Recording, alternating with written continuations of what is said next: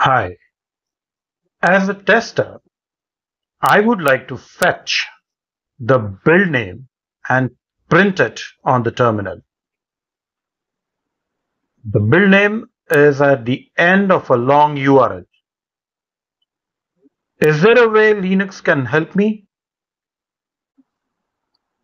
Yes.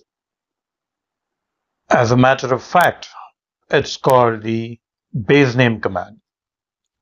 Let us explore this command in this video.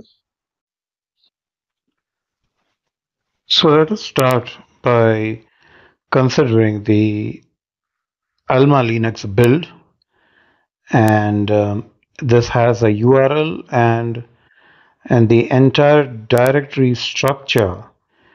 You have the last portion containing the build name that you will need for your bug reports to tell them when you have tested it. So from here onwards, all you do is press the home key and reach the beginning of the URL and type base name. Put a space in between and just go down and click enter, and you should be able to see only the build name that has been fetched from the entire URL.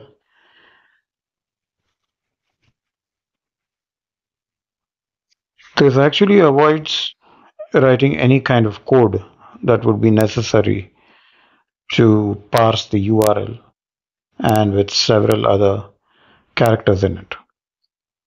This way, the basename command is very useful and can be, and the output of which can be put into a variable or read into a variable, as we'll discuss in the next video.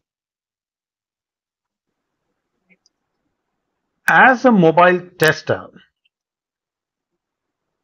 I would like to verify, or should I say validate, whether I have a Android build or an iPhone build in a config file. Can Linux help me do this?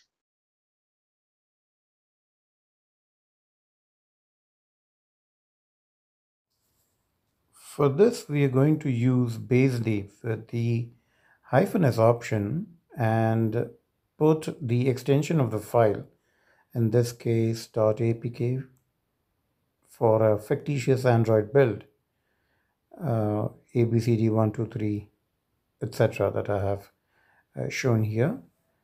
And this will help us to actually remove the extension in the output, which will confirm that it was indeed an Android build as printed here.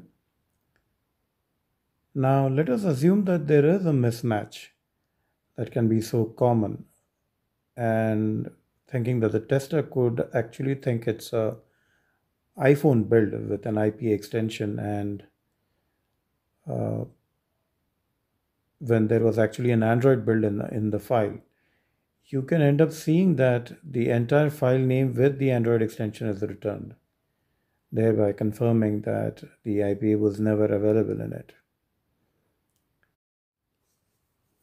Let us now look at another option called the base name with a -a on operating on a hierarchy of folders and retrieving the leaf node, or should I say the leaf file, for us.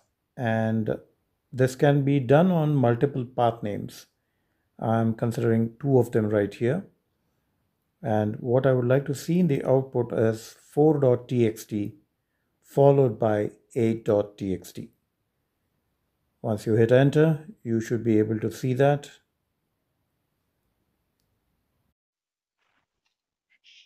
There we are, having 4.txt and 8.txt one followed by the other, in the order it was provided as input.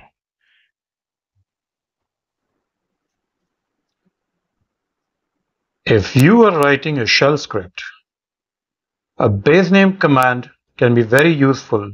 Document your bug reports. Given below in the description is a GitHub link where I have added a few Linux commands to automate the documentation of bug reports.